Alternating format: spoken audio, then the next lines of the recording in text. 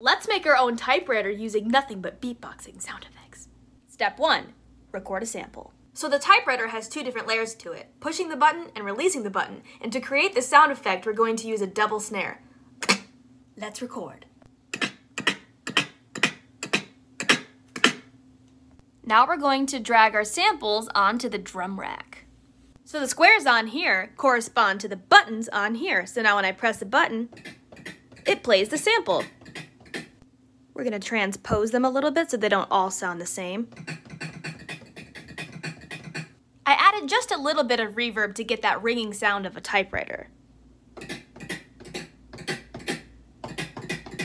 And now we can type.